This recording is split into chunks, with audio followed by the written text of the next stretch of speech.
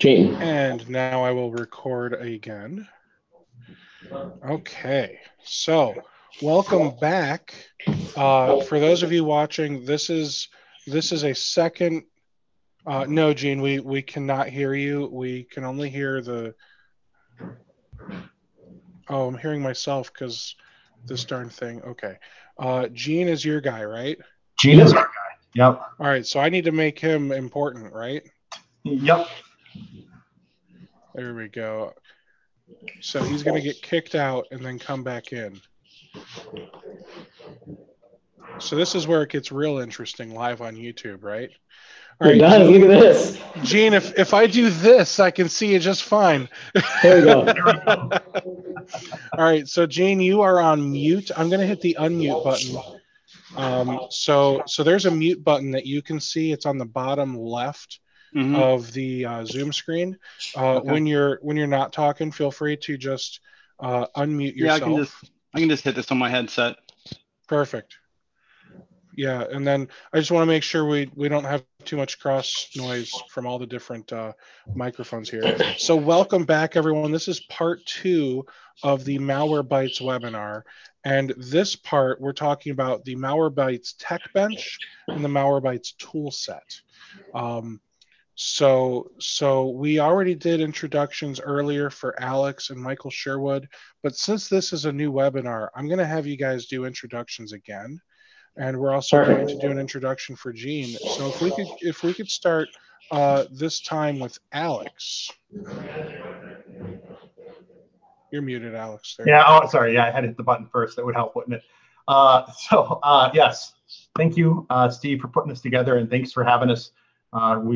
We love this webinar. We love the webinar we did before, and we're really excited to talk about our Techbench offering in the toolset. So we'll get more into that here in a few moments, but just a kind of an introduction of myself. My name, again, Alex Smith. I work at Malwarebytes as a technical product manager for technician services. So that's kind of a fancy way of saying that I help make product and services come to life that affect technicians and tech shops. So one of the things, or two of the things we're going to talk about today, the Techbench program and the Toolset, are things that I help bring to life by working with engineers and other teams at Malwarebytes to make the magic happen.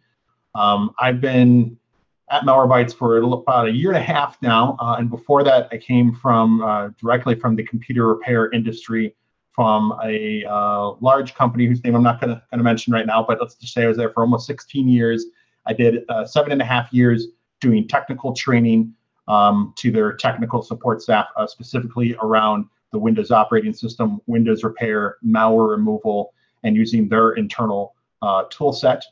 So definitely taking some of those learnings and that skill set and bringing it into Malwarebytes, as well as having many years of actual computer repair experience itself, doing OS repair, doing break fix work, doing malware removal. So I've been doing this type of stuff for almost 20 years, basically my entire life. Absolutely love it, and I love that now I'm kind of bringing some of my skills and some of my learnings into making some awesome products that technicians and tech shops can use. So that's a little bit about me, and we're going to let Mr. Michael Sherwood introduce himself real quick, and then after that we'll have Gene introduce himself, and then we'll hand things back over to Sherwood to kind of talk more about Techbench.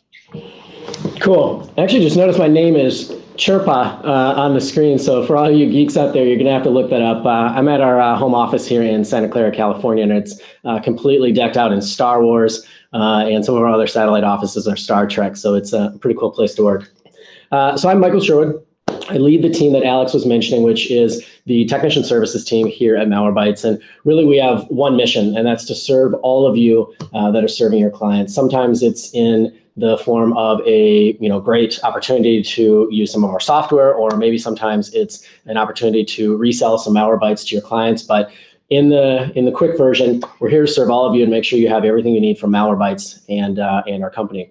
So as Alex mentioned, we've worked together for many years. I've been fortunate enough to be in the computer repair industry for a little over 20 years professionally, both in the United States Air Force as well as the private sector. So hopefully I understand what all of you are going through on a daily basis, whether it's dealing with that random client that's got that old XP machine that just won't upgrade, or maybe they've got Vista and they just love it for some random reason, or maybe they're like Alex and they're using the latest and greatest Windows 10 and they probably shouldn't be on their production machine. But long story short, I love this industry and I love serving technicians. So thanks for the opportunity for us to chat with you. And I'll kick it over to one of our awesome partners, Gene, who is out on the East Coast. Hey, how's it going, guys? My name is Gene. I work for a company called Computer Specialist out of South Jersey. We've been in business about 7 years. I've been in the industry about 12, 13 years. I brought experience from setting pharma conventions up and stuff like that, traveling all over the place to a local shop. And repairs can be quite different than working with bleeding edge technologies. Customers come in all shapes and sizes. We recently partnered with Malwarebytes, and they have a great product that we've been real appreciative of. And hopefully it can help you guys out too. Let's see what they have to say about it.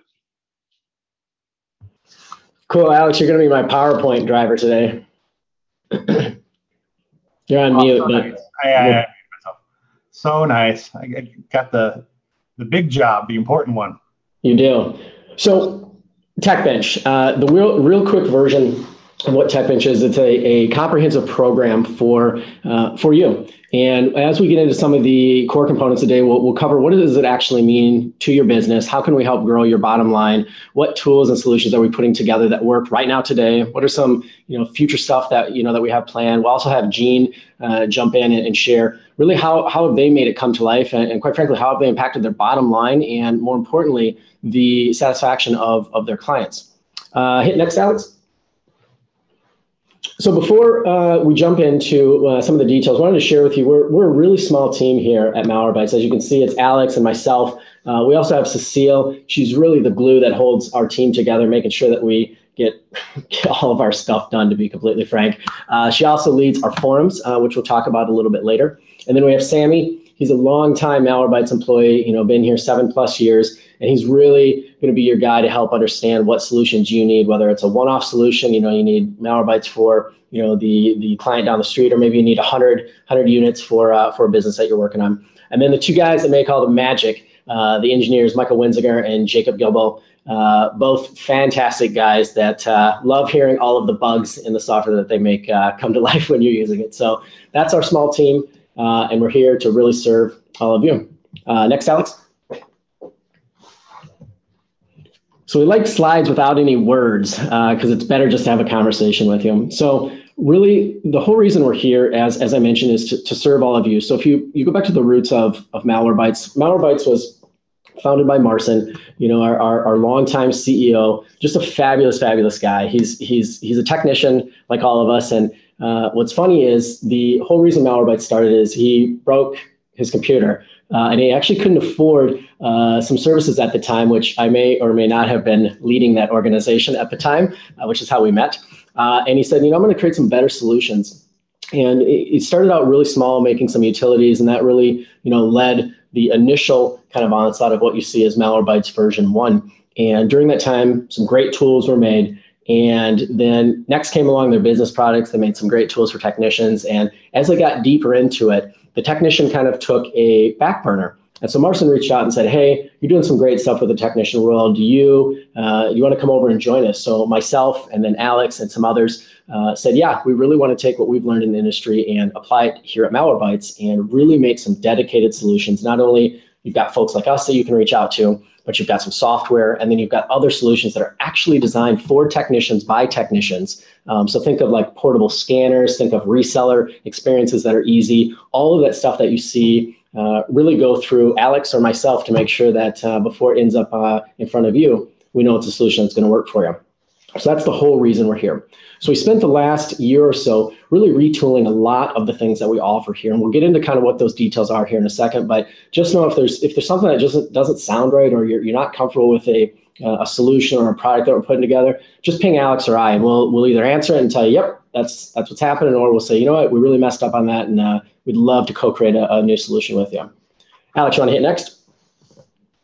All right, so Techbench. So a traditional reseller program or maybe a traditional toolkit that a company is putting together is interesting. It's a great offering, and usually those offerings are kind of separated. There's a couple companies out there that are combining them together, but for the most part, all of these things are separate things that you see on the screen. And what we've said is we really want to put all of these together in one easy to use package for you, so you kind of get the most bang for your buck out of us. And quite frankly, you can use that to maximize the profits on your side. So we'll start at the top one, the reseller experience. This one's super easy and super straightforward. We want to make it easy for you to purchase Malwarebytes, as well as at an incredibly attractive discount, so that you can make those good margins with your clients. And we'll get into a little bit of what the costs and the pricings are a little bit later, but we wanted to make that reseller experience as frictionless as possible. So there's no questions on how much does 3 seats cost, or 14 seats, or 122 seats. We make it super easy for you to pop in, pop out. You can talk to Sammy, or you can just self-serve yourself.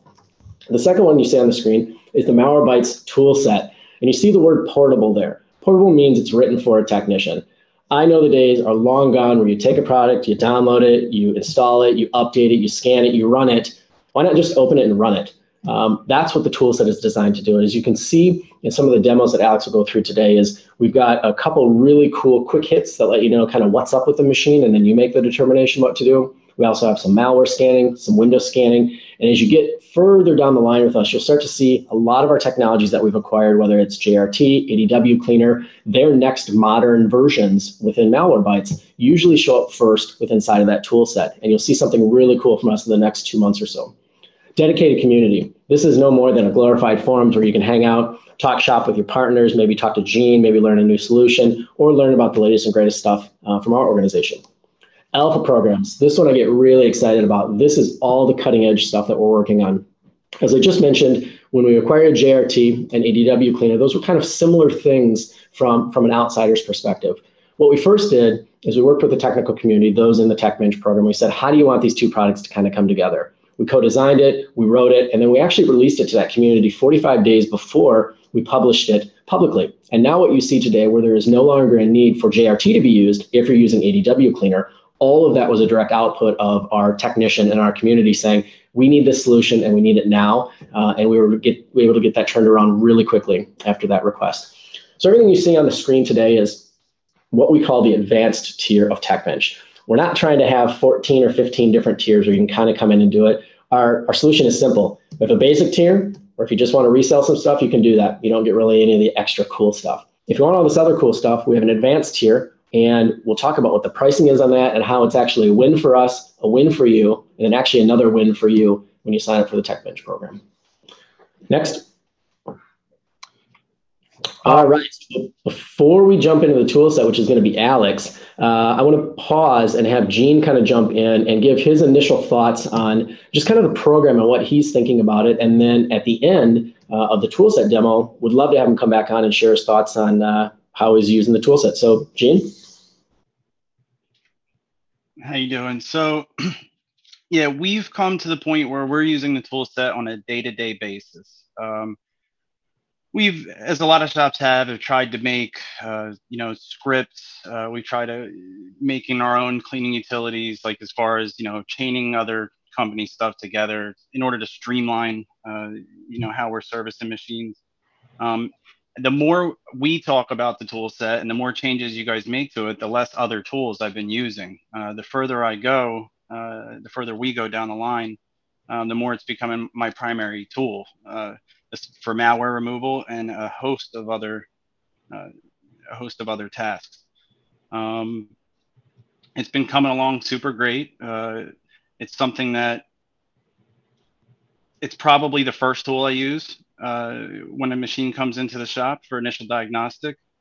And like I said, as time goes on, we're getting further and further away from having to use other things. Do you want me to go over the features in the tool set now, or are we going to wait until afterward? Yeah, I think we can have Alex go through, and then I'd love for you to share with the audience. This is one that really, I love making tools and solutions. So when you reach out to us, and Alex will show this here in the demo in a second, but when you reach out and said, hey, this hardware diagnostic thing, yes, a Malwarebytes tool does hardware diagnostics for those of you that are listening. When you reached out and said, hey, this thing works really well, but if it could do these one or two other things, this would replace all of my tools. And just that small little interaction we had, I'd love for you to share at the end of this, because it really showed a tool that we thought was good, but it wasn't quite great. And you and your input, quite frankly, made it great. And now everyone in Techbench gets to benefit from that. So we'll flip it back to Alex, and he'll walk us through some stuff here, and then we'd love to hear your thoughts on the tool set. Cool. All right, everyone hear me okay? Should be nice and unmuted. All right, so I'm going to show you the latest version of our tool set. So what I mean by latest, I literally mean the one that we're currently working on right now and have released to a small set of beta testers. And the reason why I want to show this build is that we brought some really awesome features on this new build. So I wanted to make sure that I kind of showed off some of that stuff as well. So this is the, hold on, I'm gonna move it over here. The Malwarebytes toolset version 1.1, build 1070. I'm gonna increase the size here a little bit so that hopefully you can see it a little bit better if you're on a smaller screen. And let me see if we can zoom in, not so much. All right, so I'm gonna make it nice and big. Is it looking good for people?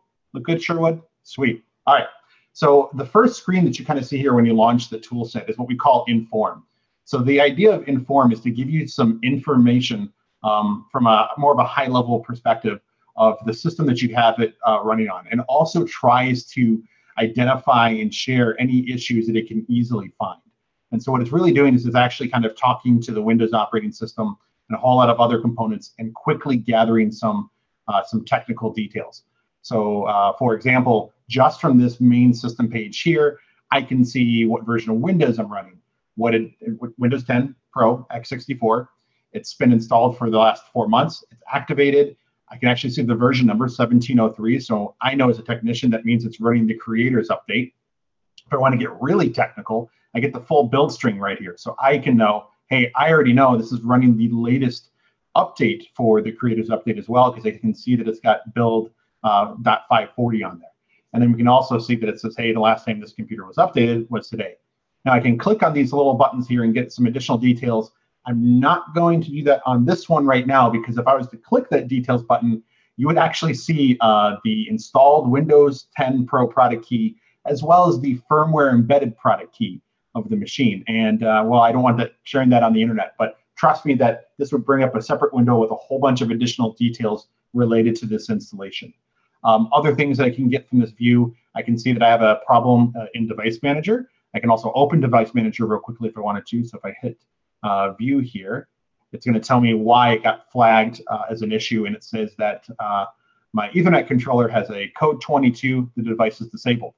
So yep, it is disabled. I purposely disabled it for 2 reasons. One, to show you that we catch these things. And the second reason being, I primarily use my wireless Ethernet adapter when I'm docked in. So I actually have the Ethernet cable disabled specifically for that. So that way I'm always using wireless. Just happens to be that the electrical lines here in my house aren't so awesome. So my power line over Ethernet stuff gets some interference. And so I actually get slower connection speeds if I use Ethernet, and haven't quite necessarily ran Ethernet through my entire house just yet. All right, additional stuff you can see here. We can get some additional details on the actual hardware itself. So the model number, information around the CPU itself.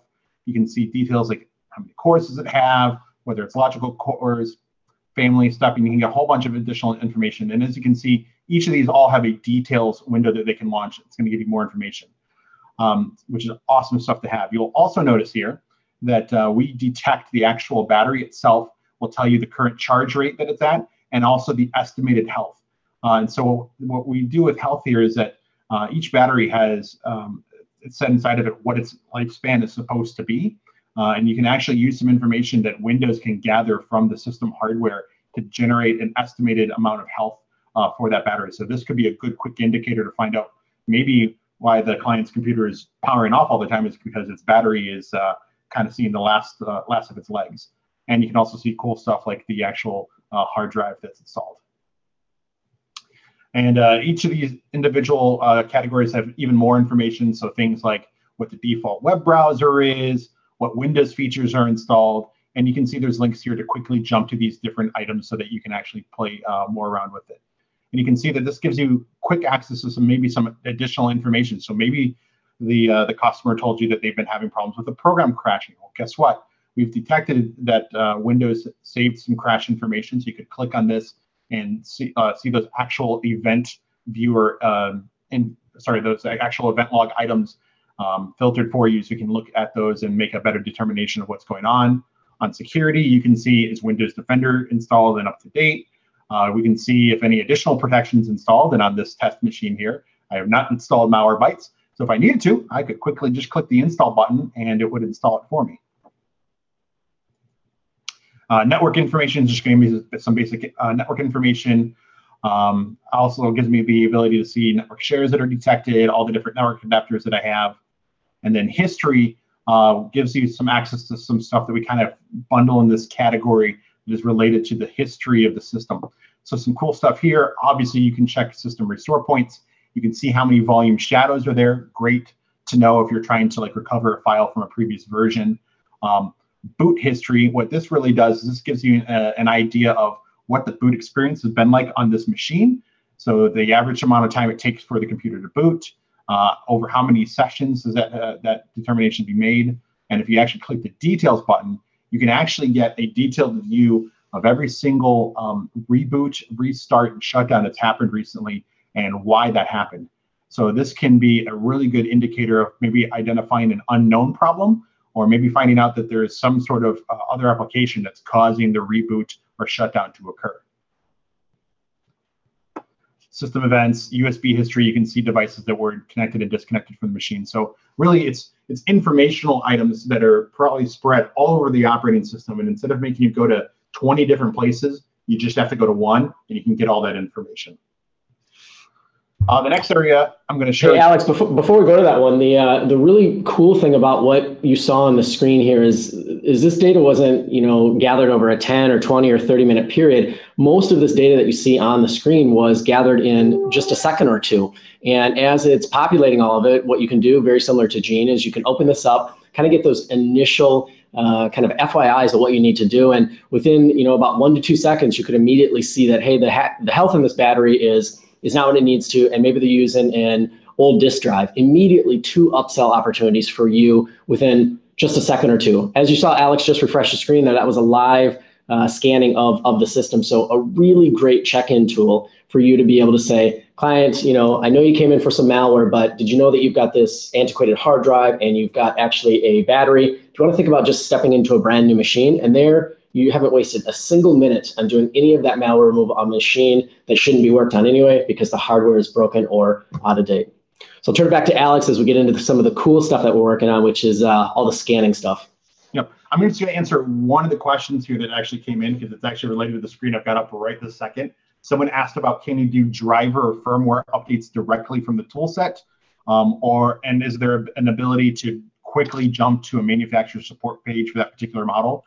So for the first question, no, we don't have it doing driver and firmware updates for you right now, but it's definitely something that we might look into adding in the future. A little bit of a big effort to take on, but it's definitely something that I'm going to take note on as something to look deeper into. As far as manufacturer support page for that model, again, that could get a little bit more difficult if we're going at the model level, but we might be able to do something where if we see it's a Dell, we could send you to the Dell support page because those kind of higher level support pages usually kind of stay the same. It just gets a little bit more difficult when you start trying to go at the model specific level because every vendor might sort things differently, or they might not even make it easy to access the model level support page without filling in some sort of search form. All right, so the next section, which is probably somewhere that a lot of our technicians and current user base go to, is the scan component. And I've gone full screen here, so this makes it look a lot like a lot of empty spaces there, but if you run in an actual machine, it's going to look a little bit different. That's because our UI dynamically changes itself based off of the screen resolution that you have there. So we kind of have separated it into 2 components today. In the future, we want to make this into one kind of scanning experience, but we have on the left-hand side, the malware side. So that's powered by our Malwarebytes breach remediation software, which is based off of our traditional Malwarebytes anti-malware engine. So this is a portable scanning component, and it will scan for and remove malware, pups, and PUMs, just like your traditional Malwarebytes program does, without having to install something. The only thing it would have to download is the latest definition updates, in order to perform that actual scanning operation. And then on the right-hand side is a unique scanner that our team built that we're calling the Malwarebytes issue scanner. And so what's that is more geared towards is finding and repairing problems related to the Windows operating system that's currently running, as well as devices that happen to be connected to this machine. So that includes some low-level hardware diagnostics that we're able to interface with now. Specifically, one that Gene will actually probably share a little bit of a story on once I get done doing the demo here. We actually can talk to the hard drive and get detailed smart attribute information. So what that means is that we can actually more accurately diagnose if the hard drive is failing or it is potentially going to be failing. Because rather than just looking as, hey, has smart been tripped, we go one step further and look at actual known smart errors that can lead to drive failure. We can count them and report against them and say, hey, this drive has had 1,000 uncorrectable errors. You should run some more detailed hard drive diagnostics because this drive is showing an indication that it could be failing in the near future. So that type of stuff is built into our issue scanners. Running these scanners are very, very simple. You literally click the scan button. So if we wanted to do a malware scan, I'm just going to click custom so you can see that we give you a bunch of additional options here. We can run a hyper scan, which is going to be a real quick scan. We can run a threat scan, which is kind of our default scan, a full scan if you want to scan absolutely everything, or if you want to scan specific directories, you can do that as well. There's a specific option. We give you some additional options, like if you want to turn on special rootkit detection, we'll scanning for pups, whether or not you're going to download updates for this particular scan, or maybe only after the updates are 24 hours old. You can kind of change your options in here for how you want the updates to be handled. Also, you'll notice that we have a process killer built into this. So this is another thing that's unique to our tool set that's not even available in our traditional anti-malware or Malwarebytes products as far as when it comes to scanning. So what this will do is this will kill any processes outside of a known whitelist that we've created. And that whitelist is designed to keep things running like your remote desktop applications and other Malwarebytes applications and other Windows services and processes that we know are critical for the computer to stay healthy. So that's great if you are trying to run this on an infected machine, you've got Windows popping up at you left and right. You can start a scan, it's going to kill all that stuff, so that way the scan is the most effective possible. And then we could click start. I'm not going to, because obviously that takes some time to run a scan. And I want to show you our issue scanner because that actually goes super, super fast. So if this was infected, I would run a scan for malware and let it kind of go through its process. And it's very similar to any other scanner where you see a nice little progression and then a list of the things that it found. But I'm going to run an actual issue scan on this machine. And it's going to actually start scanning right away.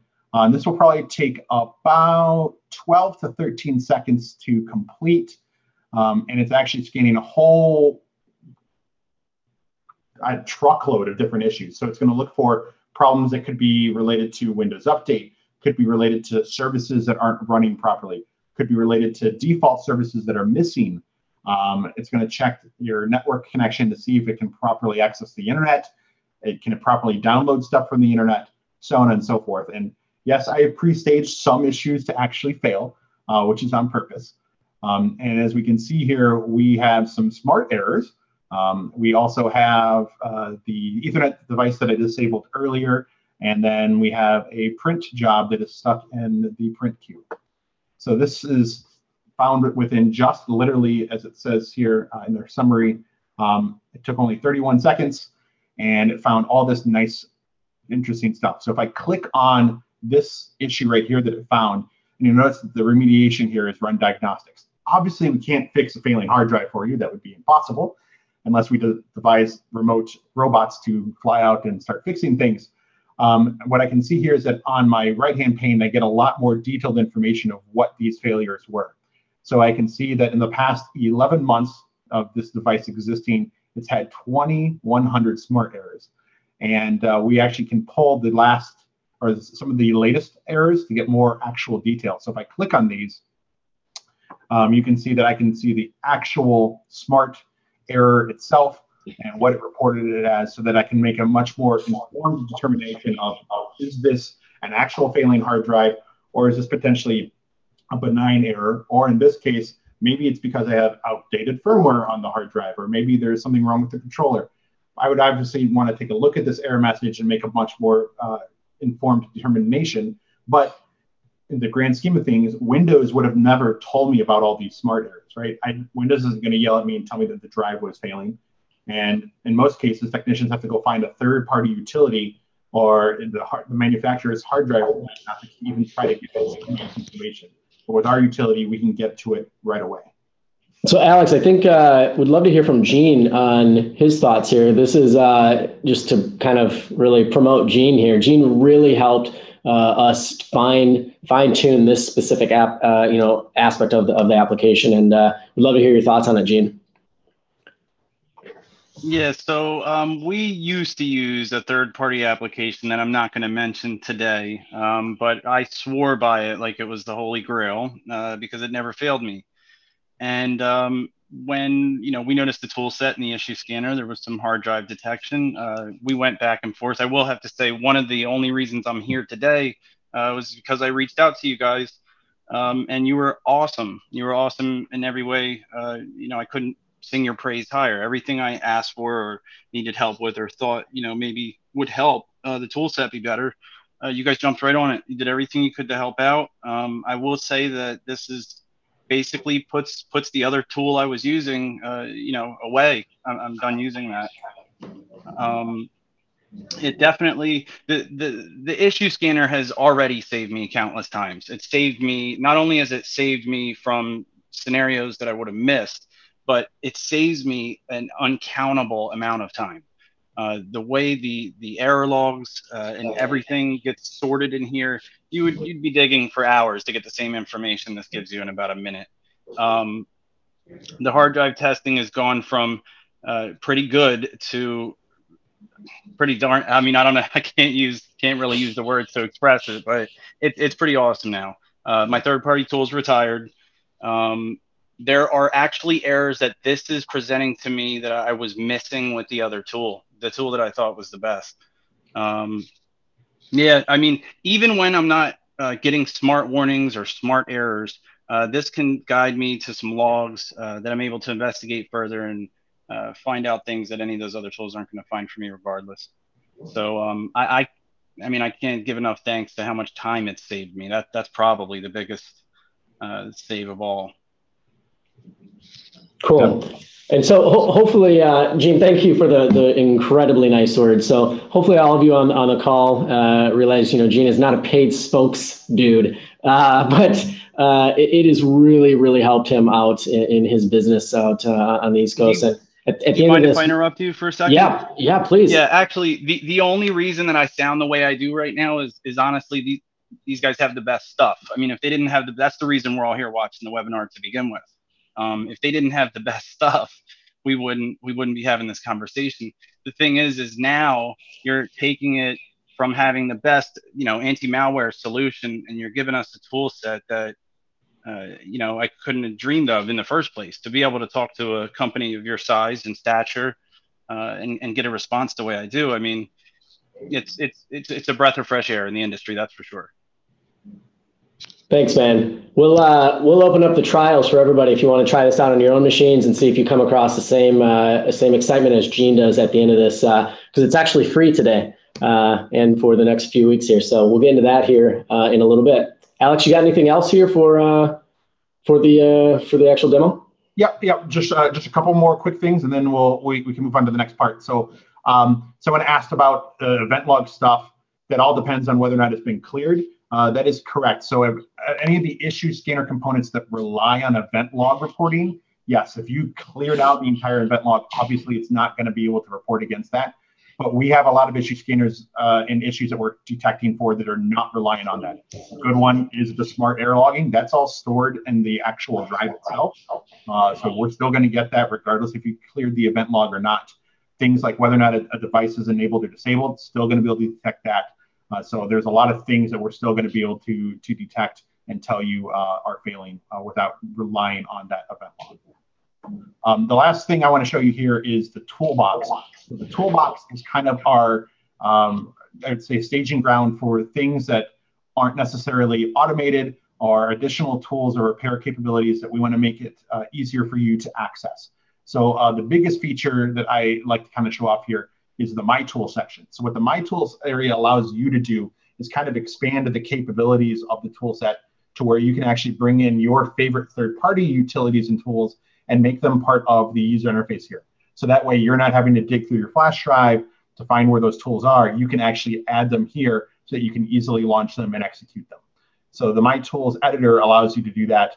And what you can do is you can add utilities that you want. And I'm not going to do an actual utility right here, right now, because I don't want to get in trouble adding some third-party utility that doesn't want to be part of this webcast. But you could add any third-party utility you want. You could add your own batch file. You could add your own script. You could do whatever you want to add here, and you have complete free reign of saying where is it located at. You can add any additional command line arguments to it. You can give it a name, the vendor information, tool description. You can even tell it what operating system it runs on. So that way, if you're running this tool set on a Windows XP machine, maybe you have a tool that only runs on Windows 7 and higher, that tool won't show up if you're running it on XP if you've configured this appropriately. So that way you can kind of target utilities that that can only run on specific operating systems. The thing that's cool that we're adding in this build is the ability to check for updates.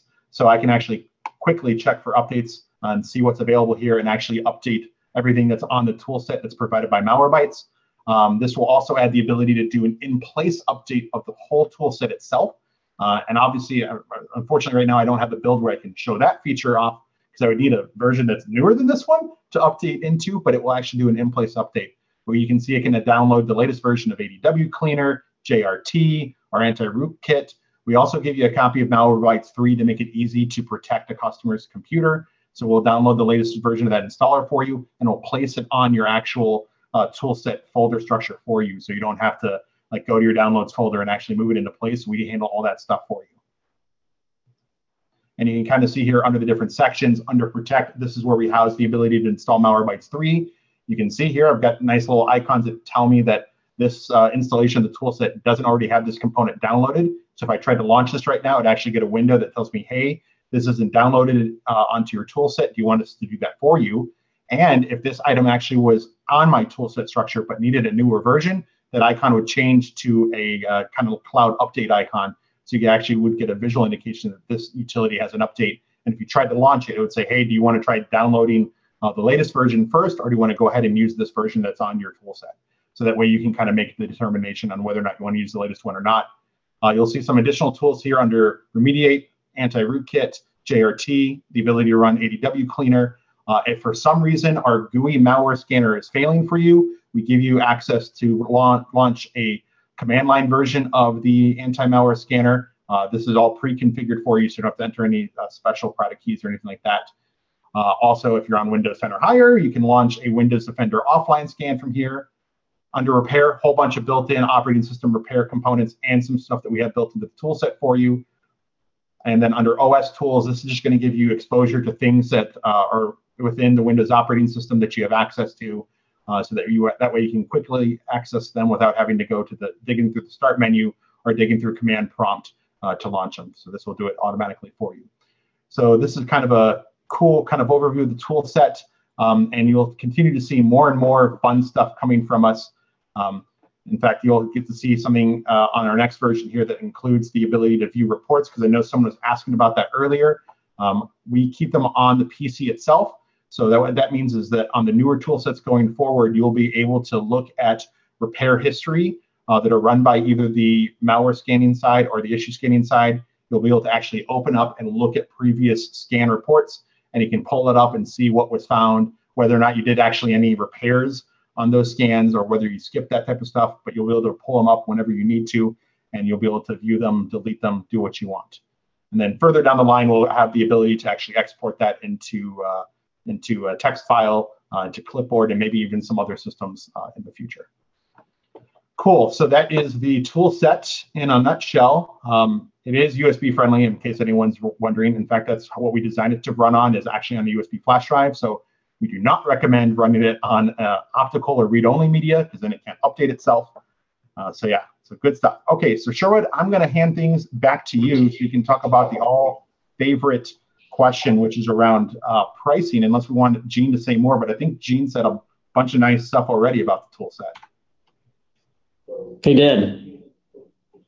Yeah, so pricing, how much does this thing cost? $2 million. Just kidding. So I want to show you kind of what the current offering is here today, and then what the future offering is going to be. So if you look on the left-hand side of your screen, call it the early bird special. And these are all the advanced features. Remember, we only have 2 real options here. Do you want to be just a reseller with none of the cool stuff and you get kind of a slight discount? That's basic. Not even going to show that on the screen. What we have here is the advanced. Today, you get awesome discounts on our reseller side. And if you're looking for exact pricing, we do start in the 50% range for just one license. And as that scales up, as your business scales up, we scale that up with you. And we've got very, very healthy margins for you to be able to make really, really healthy incomes on just selling the Malwarebytes 3 to your clients. Obviously, the tool set and all the greatness that Alex just described there, our dedicated communities, as well as our alpha program, so early access to maybe it's a new future build of ADW Cleaner, or maybe we've got a prototype of ADW Cleaner inside of the tool set, hint, hint. We got some really cool stuff happening there. So today it's free. There's gonna be a link at the end of the show, and you can sign up and really no commitments. You get a year's worth, and we hope that you use the tool set, tell us some stuff about it, get some feedback to us, and of course, we hope that you offer the paid version of Malwarebytes to your clients. In the very near future, we're going to be switching to what's called our paid offer. And really, this is where that win for us and the 2 wins for you come in. So all the great stuff that I just described will still be available inside of the future paid version. And our introductory price is going to be $349. In addition to getting all of those great items that I described, you also get a 25-pack of MB3 that you can resell to your clients. So for those of you that are whipping out your calculator right now, that's $13.96 per seat for your first 25 purchases with us. And any of you that are offering, single break fix solutions, or maybe some sort of quasi-management for your residential clients, or even, the small dentist office that has 1 or 2 clients, this is a killer deal for you. You can easily take that $349 and selling about 8 or 9 copies of our software in that 25 pack, you're going to make your money back right away. And throughout the remainder of that year, you'll still have access to that really deep discount of Malwarebytes if you need to purchase more additional seats. So again, get on the early bird special today. It's truly free. And then in the future, what it's going to be is you're essentially buying into the Malwarebytes program itself. We'll give you 25 copies of the software that you can resell, as well as all the great stuff that you saw here. What you don't see on the screen is all of the great access that you have to Alex, myself, the engineers, or anything that's happening inside of our company or even our industry. We'd love to open up that line of communications for you, as well as give you 5 free copies of Malwarebytes for your home use. And we call those lifetime licenses. And what those mean is as long as you're part of the Techbench program, you re-up every year, those 5 seats for you will remain valid throughout your partnership and subscription with us. And if you didn't pick up on this, all of our keys as of August 1st actually work on Windows and Mac. So you don't have to worry about finding the key for one OS versus the next OS. They just work on both. We'll be converting some of our keys prior to August 1st, 2017, but any purchased August 1st and later automatically work on both of the platforms today. So I think we'll pause there, and maybe Steve, you could help us do some of the questions that I'm hoping are filling up in the chat that I can't see. Absolutely, I would love to. So, super interested in Techbench. I tried to run it on a CST laptop yesterday, Windows 10. Techbench would not run. I didn't capture the error message. It did work fine on my test run on my own Windows 10 desktop. I'm hoping that Techbench offers a slick report to print out for my customers. So I think it's safe to say this has been in a testing phase for almost a year now, right? Yeah, and as we've really tried to rebuild a lot of this technology and work, hand in hand with, I don't know if Dwight's still on the call, but with folks like Dwight and others that are offering a variety of different services, whether it's, your all break fix, or maybe you're starting to get into some MSP-like things, or maybe using a residential MSP-like client. I know there's a very popular one out there that Ian and team are doing, and they're doing a great job with it, by the way. We really like the work that they're doing.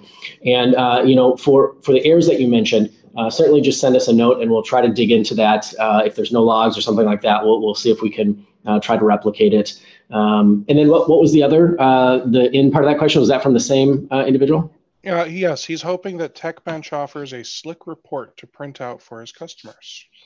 Yes, and currently today, we do not have a full report that is ready. We've got a couple mock-ups that we've been working with a few shops out on the East Coast to really give you a report that adds that value that you need to be able to show essentially what's on that information screen, but maybe in a easy to use client version of that. And then post that initial report. We want to give you a better detailed report that you kind of saw with what Alex was working on there, but we do not have that ready to go today.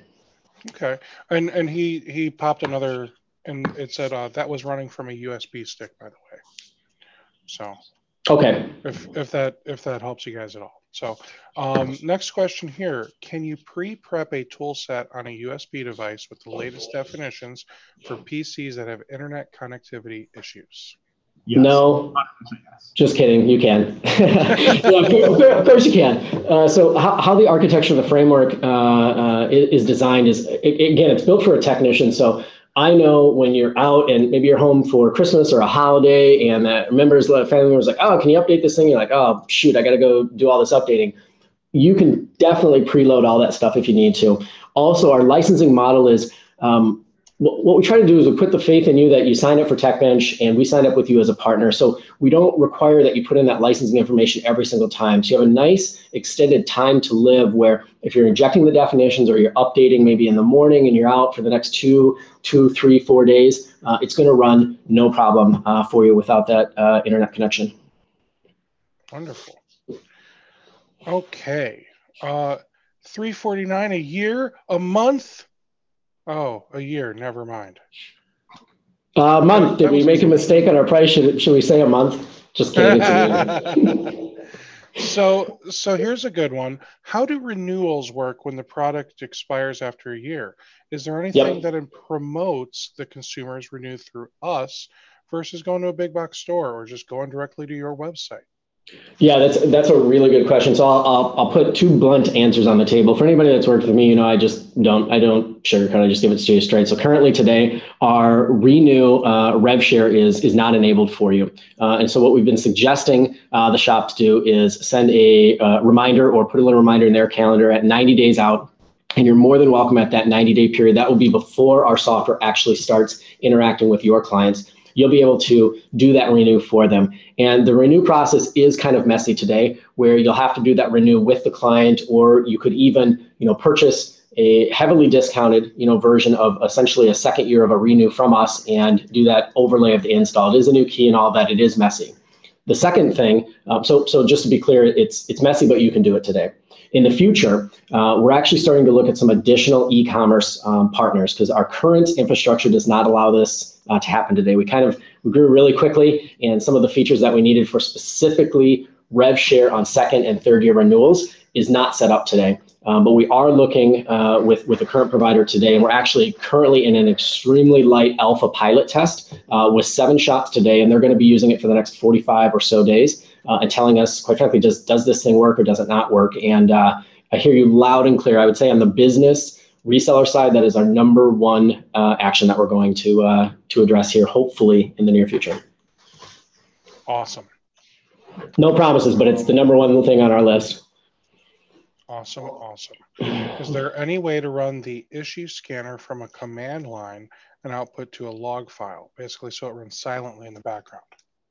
Yeah, so I'll take that one too, Alex. So currently today, how do I say this? So what we've learned over the years is there's kind of 2 types of technicians that are out there. There are those that really want to get their hands dirty and use that command line and get down to business and do it. Maybe they know the skill set, or maybe they just want to, or maybe it's just us geeks being geeks. We just want to take stuff apart. And then there's the other geeks that maybe are novices, or maybe they're just starting in the industry, or maybe it's an intern that you've hired at your business, or maybe it's a business owner that's like, I'm just trying to focus on the bottom line today, and I just kind of want to get down to brass tacks. I want to get this machine in and out. And as we were doing our investigation and building this first version of the tool set, that second category is really what came out loud and clear. I would say it's about a 70-30 split between our shops, and we're working with, I can't give you the exact number, but it's well into the hundreds, maybe even thousands of partners that we've got giving us feedback on this right now. And so what I can say is version 1 is GUI, easy,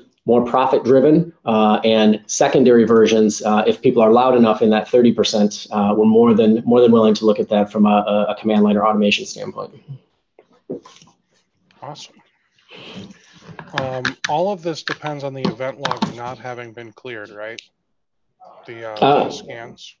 Alex, you want to jump in and explain this one again? Yeah. So this question it's a great question. It's around the issue scanner. So some of the issues that we pull for, we actually hit up the event viewer logs to try to identify issues. Some of them are like NTFS and disk errors that are reported through Windows event logs, services that aren't starting up appropriately that have crashed or created errors. You're right, we're pulling some of that information from event logs. So if you cleared them, we would not be able to see those things, but we also scan for things that are not in the event log. So disabled devices, missing default services, the actual smart error table of the hard drive, like that stuff's not going to get cleared out if you clear out the event logs. So we're still going to be able to report against that stuff. Okay. Any softball questions, Steve? Just kidding. Yes. So is the free offer today free going forward forever, for a year, for 3 weeks until you change your mind? Yeah, so fair question. So right now it's currently free, and we've had it free for essentially this whole entire year. So we launched the program as you currently see it today on January 31st, 2017. And up until today, it's been free. And what I can tell you is sometime in the next 30 to 45-ish days, we will be switching to that $349. If you recall the question a little bit ago about some e-commerce stuff we're working on, we're trying to do a variety of things at once. So it's less, quite frankly, so it's less painful for all of you. But do know we are going to be switching to that $349 here in, let's call it 30 days to be safe, but probably more in the 45 to even 60-day range. And then that will be a one-year subscription. So we can get it for free, but until you start charging the $349. That's correct. Yeah, if you there'll be a slide right after this where there is a link for you to sign up. Please click that link because that'll actually give you priority in our sales queue coming in. And today it's no commitment. Okay. All right. Can you expand on the hard drive testing? If Smart isn't tripped on the hard drive and a quick scan isn't showing anything, but we still suspect that a failing drive, can there be like a deep or a full diagnostics?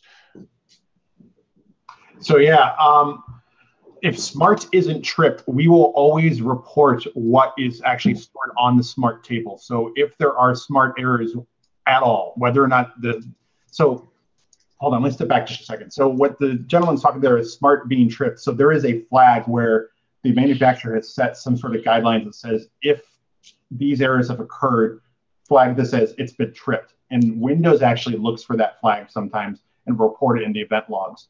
So but that flag's got to be tripped by hitting some sort of standard set by the manufacturer. We go above and beyond and go, not only will we check for that being triggered, but we'll actually read the physical Smart error log table itself and report any error that it has found. Now, it's not going to be absolutely every single error that's possible. We have actually done a whole bunch of research, and Gene even kind of helped out with us with real live samples of failing hardware. We did a lot of in-depth analysis to find out what are the most common errors that lead to hard drive failure. And so reporting against those off some basic thresholds. So as long as that type of error and that type of threshold has been hit, we'll report against it. And I can give you a full detailed list if you absolutely need it of which ones we're reporting against. But if Smart hasn't been tripped, and as long as it has an error that we report against, you'll still get it.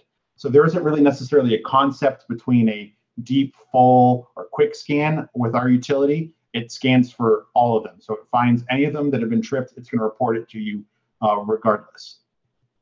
And if so, can the results be trusted as much as a tool running outside of Windows? I mean, it's the Smart error logs we're reporting are ones that are stored on the physical drive itself. So that has no bearing necessarily on Windows itself. Is there a possibility that you could get a more accurate result of whether or not a drive is considered bad from some sort of external Windows utility? Sure, that's technically possible. But it's kind of there's not really a yes or no answer to that one, so to speak. So there could be a piece of hardware or heavier duty software out there that can do a better job. I mean, let's be realistic. This isn't being sold as hard drive diagnostic testing. It's being sold as whole computer. Let's make your life easier as a tech. Yeah, and it's Alex. I'll take this one. The analogy I like using is, think of it like a doctor's office. You have varying levels of people and kind of levels of skills that you interact with. You've got the nurse that will kind of check you in and do some stuff and get your blood pressure and kind of get you on the right path. You have the general practitioner that helps you with your specific issue. And then you have maybe a specialist, and then you maybe even have a surgeon after that. So if you think about something like a headache, if you were to go see all four of those people having a headache, the nurse would probably give you some aspirin and you would be able to go on your way. What we're seeing and what we heard from a lot of these shops that we're working with is that there was no real in between. So the person comes up to the counter and says, I have a headache. And immediately what people were doing is they were skipping the nurse, general practitioner, the specialist, and immediately going into surgery saying, I need to run this 2-hour, 3-hour, 4-hour, 5-hour hard drive or hardware scan. And although that certainly, would work and it will help you get to the finish line, it's really not profitable for your business. Now, if you step into that nicely and say, hey, I want to run this Inform. So think of Inform as kind of like that nurse and that general practitioner. We're going to say, hey, dummy, you actually have a headache. Go take some aspirin versus, oh, you have a headache. I'm going to move you into brain surgery right away. So as you get further down that line, we absolutely recommend that you use more specialized tools. Just like you would in the malware world, you may have a primary scanner, hopefully it's us, and you may have a secondary scanner, and we can absolutely be your specialist in that arena. But from the other stuff, where we're at today is we're trying to get you the quickest, most accurate information that you can make that decision where you need to go with your client next. I got to say, that's like the coolest analogy I've ever heard someone. I don't know if you just made that up as you went or. No, I've used that for years. Okay. I've used that for many, many years. Okay, because I was about to ask you to start, selling things for my company. I'm not gonna lie, that was just smooth, man. I've worked with a lot of technicians in a previous world. May have made tools for about 10,000 technicians at the same time, and they're very, very opinionated over a 10-year period. Good stuff though, but it's great to have a clear layout of the battlefield, if you will. So we're all talking the same thing. That's very true. All right, let's see here. Along the same lines, is there a memory testing program that can be trusted as much as a program outside of Windows? Trying to find tools that can be used as trusted as much as possible when working remotely. So right now we don't have any, I would say, memory diagnostic utilities. If the failing piece of hardware reports itself, there's a component in Windows where there's a hardware error reporting architecture. If that hardware error is reporting itself through that means, our toolset would catch it. But if it's not, which a lot of memory doesn't, then obviously we're not going to. So for memory testing today, I would recommend using some sort of third-party utility to get that type of work done. Yeah, and there's actually, we can't maybe name the name of it right now, but if you remember my doctor analogy, use that as a starting point. There's some really cool remote software Windows-ish stuff that one of these companies is working on. And, there's a huge debate, does it diagnose correctly in Windows or is it outside of Windows? And I think, I'd again use that kind of doctor analogy. There's a lot of really good information that you can get from talking to your nurse and your general practitioner versus trying to schedule that brain surgery on day one. Awesome. Okay, next question. Sounds like this isn't there yet, but it's the first year. Please make it more MSP friendly. Are there any plans to not pop up renewals on the endpoint, bill us, and we just rebill the customer? I think, was that individual, they happen to be on the first part of our call, which was the endpoint protection one. Do you know that, Steve? I do not know. Okay. Whoever this is, thanks for the question. Encourage you, if you didn't see the first part in this two-part series, we did talk about our new Malwarebytes endpoint protection, and we actually got a little bit into the MSP side of things. And oh yes, it's Pre-J. It's the same guy from the first one. Yeah. Oh, yeah, perfect. And what I'll say about that is we're coming from two opposite ends of, actually kind of three opposite ends of the spectrum right here at Malwarebytes. We've got our consumer stuff that you all hopefully love, and that's why you're on the call today.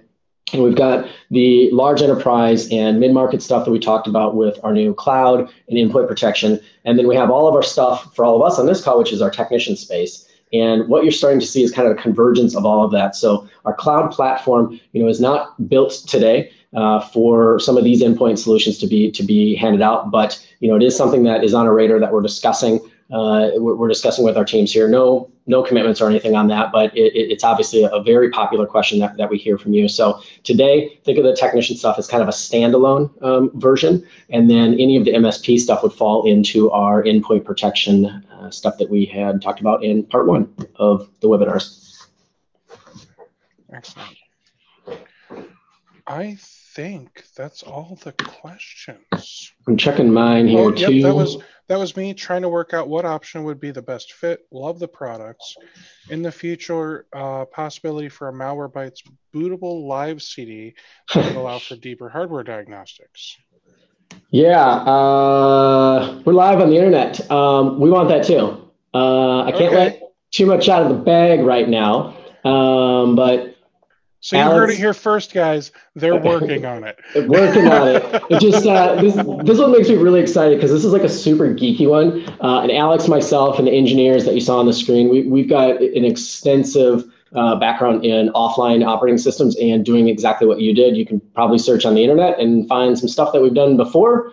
And what we're trying to do here is really reimagine it, but for Malwarebytes products first. So we're going to start small. And try to make sure that our stuff is, we'll call it offline friendly for you to use, but no commitments on that. We've got some internal prototype stuff, but again, that alpha section that we mentioned inside of the Techbench program, that's where we do talk a lot about these things, or maybe somebody reaches out like Gene again and says, hey, I've got a PE background, or I've got, an offline disk that I'm using on my own, and I've kind of, duct taped it together and it's kind of working, but it's not doing this thing. And we can say, hey, stop doing that because it actually doesn't work, which I have to tell everyone today, don't use Malwarebytes in an offline environment today. There are some elements that may or may not work, and you may or may not be able to see that in testing. So if you are doing it, reach out to us and we can kind of guide a little bit and let you know what is and is not working. Because there are components that are working, but to say 100% that it is working across the board would be a false statement today.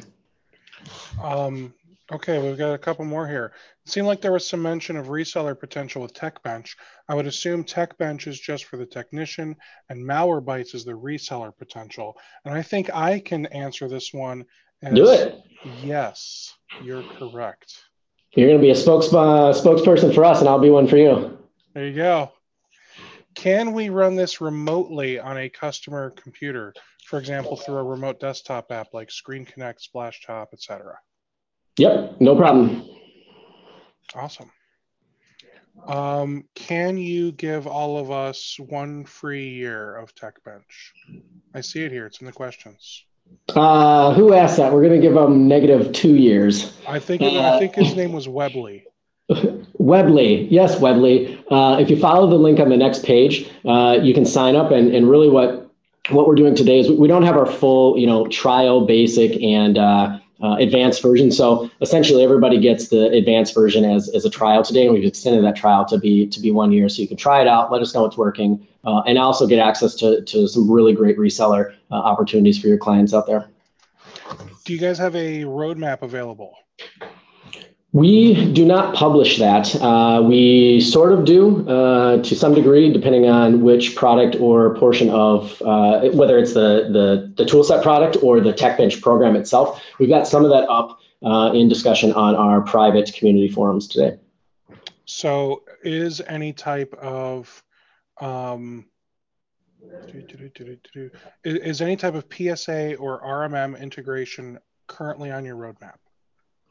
For Techbench, it is not, but for our endpoint protection, which was the first part of our of our two-part webinar here. It is on the roadmap, but that is it's not our team, so I can't fully commit to what they're having on their roadmap. But I do know it is in their discussions that are happening. Okay. Is this the same link we already have signed up for with Malwarebytes Techbench?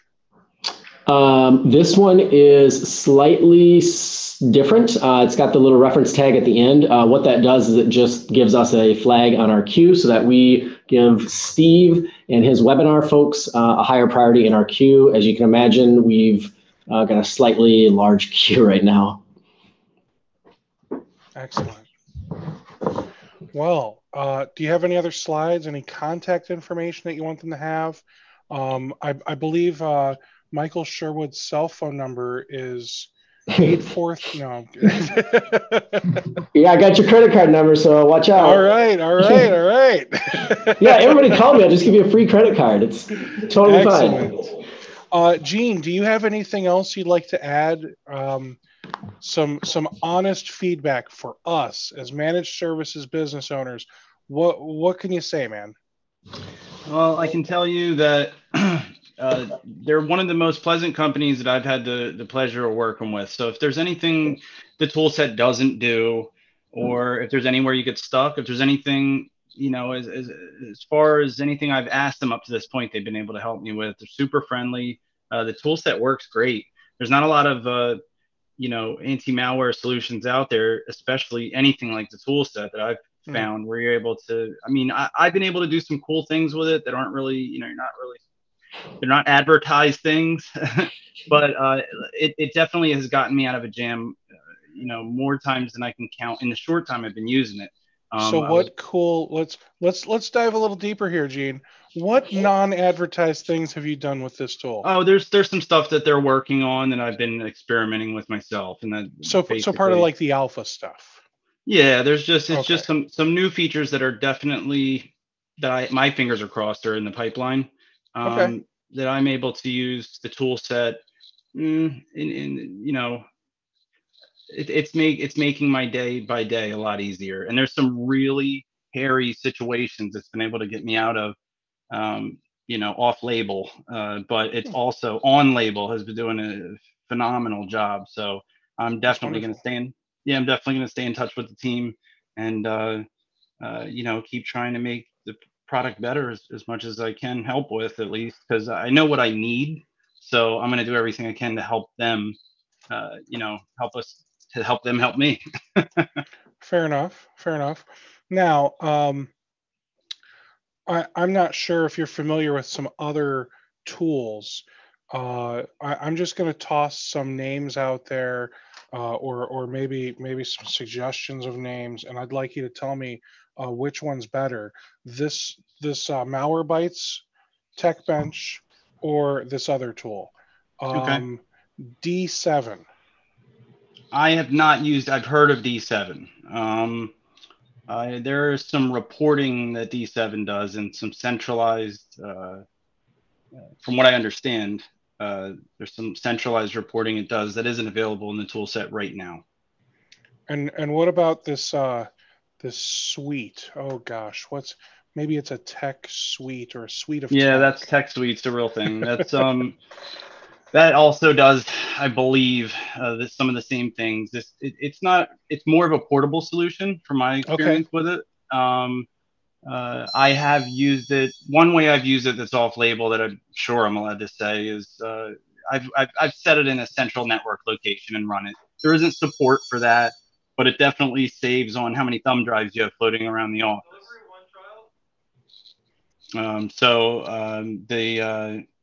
It depending on how many machines you have on the bench, you might start running short on thumb drives. The network location worked great for me. It's definitely an off-label thing. They don't support it right now. However, I was able to get that going in multiple instances without issue. Wonderful. Even just the core of the software itself. I want to be careful. I definitely don't want to go too far off label with anything that their intentions are. But in my day-to-day, it's definitely made things easier. The one thing that's in there right now that is fantastic. I saw a comment earlier. Somebody said something about making Jelly Bean obsolete. The firmware embedded key puller, part of the inform screen, that has particularly saved my butt recently, even as recently as today. We had a machine. I don't know if you guys are familiar with the gruesome, insane things you have to go through when you have a Windows 8 or 8.1 machine and you don't know what it came with, and you have to reinstall Windows. It's usually a guess and test process, unless you're 100% sure. If you're ever coming to a machine you haven't worked with before, you don't know if it's home, pro. So my point is that firmware embedded key, if you end up going in legacy or anything like that, you can certainly get your system back up and running very quickly. And there's some other stuff I've used for that as well, as far as the installations. But without that functionality, I think key pullers are kind of getting scattered nowadays. I mean, wouldn't you say? I would agree. I mean, it's almost, I feel like it's almost pointless to have a key puller, with the exception of the firmware key, only because like Office 365, I'm doing so much Office 365, I don't even need a key. Yeah, and, but 13 and up, you're using a Microsoft account. There are ways to install without a Microsoft account. It doesn't. I haven't dealt with Office particularly. It doesn't show the Office keys at present time. But I would say I've juggled key pullers for the last few years. I mean, I've gone back and forth between, a few of them. Like I said, I'm not going to sit here and name them. I accidentally already have, but they're not reliable. I mean, as far as my experiences, depending on the operating system you're running, there's entitlement keys with Windows 10 now. The firmware embedded key is huge if you're in any kind of legacy boot scenario after, a repair. Yeah, I mean, that's just the tip of the iceberg. Just something as simple as checking your host file. When you plug the machine in that inform screen, it shows you your host file right there. You click a button, you're in your host file. All the things that you kind of have to do legwork to do, it kind of tightens it all together into one place, which definitely I like it. Yeah, it saves time. I mean, there is a certain level of what they were discussing earlier where we'll have like a novice tech or an intern. We can just kind of let them go with it, which is really good. It Nice. definitely, it kind of leaves you to be the brain surgeon when you're ready to do surgery, using Sherwood's analogy. It lets you know what exactly, at least it points you, at the very least, it's got a great compass that keeps you moving in the right direction. I'm definitely looking forward to future updates, and I have tons of ideas. I hope everyone else does too, to share with them. Well, I gotta say, I haven't played with the Techbench, which explains why my compass is broken. So I'm looking forward to playing with it. I don't think I even realized that this thing existed. I knew that you guys were playing with something, and it was like in alpha, a year ago or maybe even longer. I was like, well, I'm not going to use any alpha software, so I'll just put that in the maybe pile for later. And I just kind of forgot about it, and then now, here I am a year later, and you guys are about to launch this thing and charge money for it. And it's actually not a bad price, $350 in my eyes. Not only how many licenses doesn't 20, that get me? 25. I mean, that's already cheaper than buying 25 licenses, and you get to use the toolkit. Yeah, it's a 65-ish% discount on 25 seats of software. You sell 10 of them and you made your money back. That's phenomenal. So I'm already excited about that. It's unfortunate that it's not going to be free anymore, but that price and everything that you guys are including more than makes up for it.